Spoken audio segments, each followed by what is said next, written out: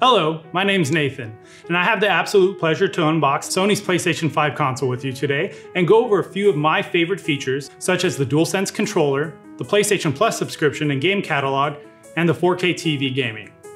Let's get right into it. We're gonna pull the package from the slip. You'll notice that there are some instruction manuals and quick start guides. Put that off to the side right now.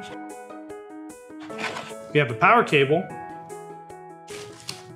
the DualSense controller that I mentioned earlier. This is the base stand, an HDMI cable. This is our PlayStation 5 console.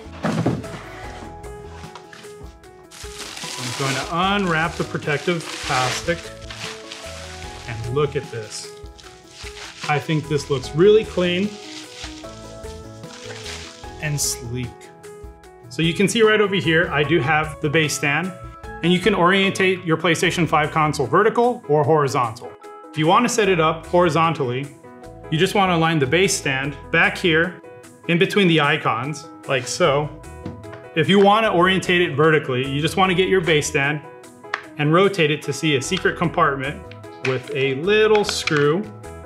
So you want to pick up the PlayStation 5, you want to orientate it so that way you can line up the screw and tighten it in. And you just need any flathead screwdriver or a quarter if you have one. Now that it's all tightened, your PlayStation 5 is ready to stand vertically. All right, so let's talk about the DualSense controller. This is one of my favorite things about the PlayStation 5 console. It feels really comfortable in my hands, grips nice, and it's not too big. It's got adaptive triggers, which mimics tension in the game. So if you're interacting with anything, picking something up, pulling, pushing, the triggers make you feel like you're doing so. On top of that, the DualSense controller also has haptic feedback. The haptic feedback mimics any kind of vibration, footsteps in the game, and it adds another level of experience when you're gaming with this controller. So I do have the disc version of the PlayStation 5 right here.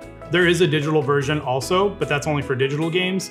This is really neat because I like to purchase my own games and have the physical copy, and I can also play my 4K Blu-ray movies as well.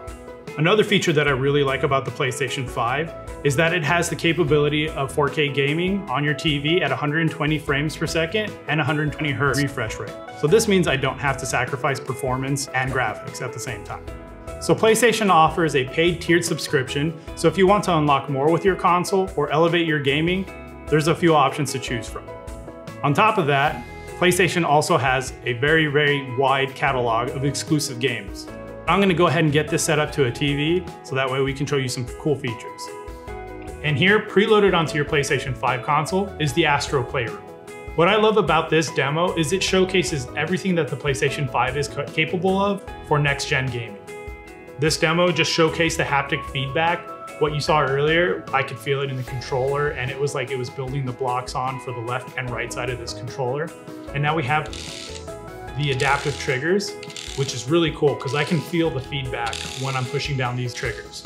Here is the touchpad. You can see on your controller, I am able to move my thumb, do some little cool circles. Let's go to the next one. It really feels like they just loaded all these robots into this controller. There is a microphone built into the controller, so if you don't have a headset yet, you can communicate with your friends and family. So there you have it, the PlayStation 5 console. It's been my pleasure to unbox this with you. Thank you for hanging out with me. My name's Nathan, and keep on keeping on.